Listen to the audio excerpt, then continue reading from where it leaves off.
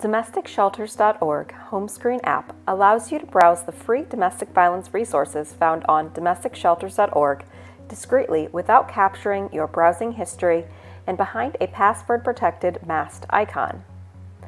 Setting up the home screen app is quick and easy. To start, visit domesticshelters.org on your phone's web browser. At the top of the screen, you'll see a blinking eye icon. Click Tap here to set up the home screen app. Select one of the 6 decoy icon options. You'll be able to rename the icon if you'd like. Click Next to build the customized home screen app. Instructions to save the app to your home screen will appear. Shown here is an iPhone where you'll select the Share icon and select Add to Home Screen. Click Add. Navigate back to your home screen and you'll see the selected icon has appeared. When you enter the app for the first time, you'll set up a 4-digit PIN number. Re-enter the PIN to confirm.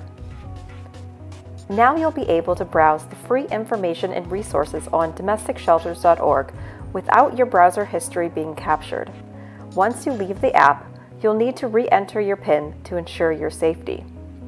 These steps may look slightly different depending on what type of device and browser you use.